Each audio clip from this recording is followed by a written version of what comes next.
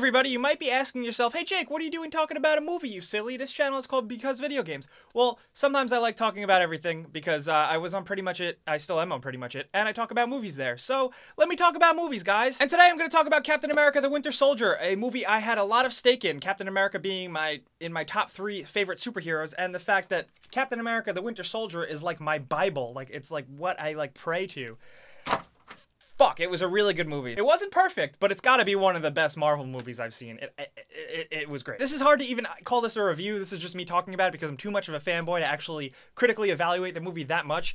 But, oh my god, it was so good. By the first action scene, the first punch, I'm thinking about it right now, I'm getting misty. I was crying. I was actually crying. You can find my girlfriend on Twitter and ask her. I was crying. I was visibly wiping tears away from my face because it was Captain America. It was finally the Captain America that I knew and loved, and I saw him on screen, and I felt that. And that to me goes a long way when I see a superhero movie. When I see a good superhero movie and he comes on screen and I get emotional, when I feel those chills, that's how I know it was a good movie. That's how I know, and I hate to bring up my childhood, but that's how I know, like, the thing I grew up seeing finally realized on a screen in front of me.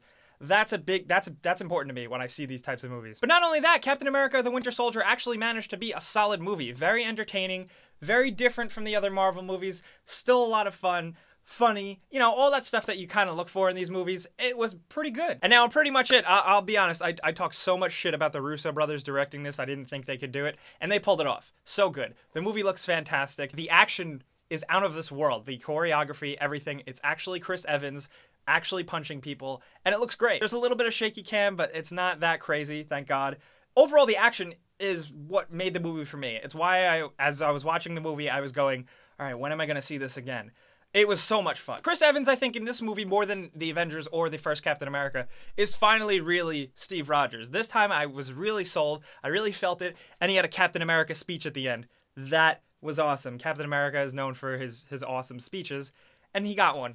And I smiled. We also have Samuel L. Jackson as Nick Fury, who had a lot of awesome scenes in this movie, and of course, he is very much Nick Fury, and he's up to his old Nick Fury tricks, and that's good. We also had Robert Redford, who is really old now. Oh my god.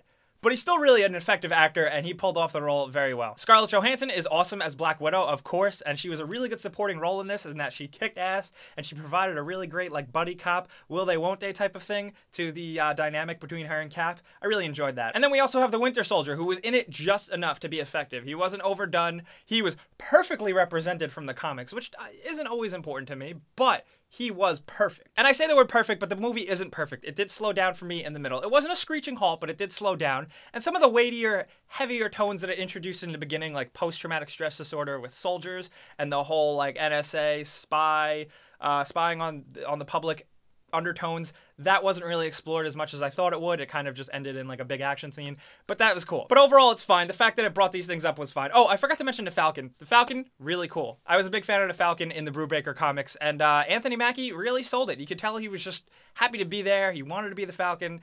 It was sweet. But more than anything, what excites me about Captain America the Winter Soldier is what it sets up for Captain America 3. Oh my god. If you've read the Winter Soldier comics, or even not, even if you could just see where things are going, Captain America 3, I mean, Avengers Age of Ultron is going to be great, but Captain America 3 is going to be incredible. The amount of things that they introduced in this, the fact that they introduced Agent 13, the chick from Revenge, as Agent 13, that'll be really cool. We also get a lot of other Captain America characters and villains that are showing their faces, that showed their face in this one as a nice surprise, that will probably be fleshed out in another movie, and I cannot wait to see that. I was actually really surprised how much fan service this movie provided to Captain America fans. While it's accessible for everyone, there was so much stuff to get me giggling in my seat, because wow. Overall, I just really had so much fun with this movie, and like I said, I can't give this like a full review. I can't give it like a real formal review because I'm just freaking out so much about it. I'm really excited. I had such a blast, and I can't wait to see it again. So I apologize if I was a little annoying fanboying out about this movie, but to make up for that, I'm going to be giving away 2 of these bad boys. Yes, the Captain America Winter Soldier IMAX Special Edition poster.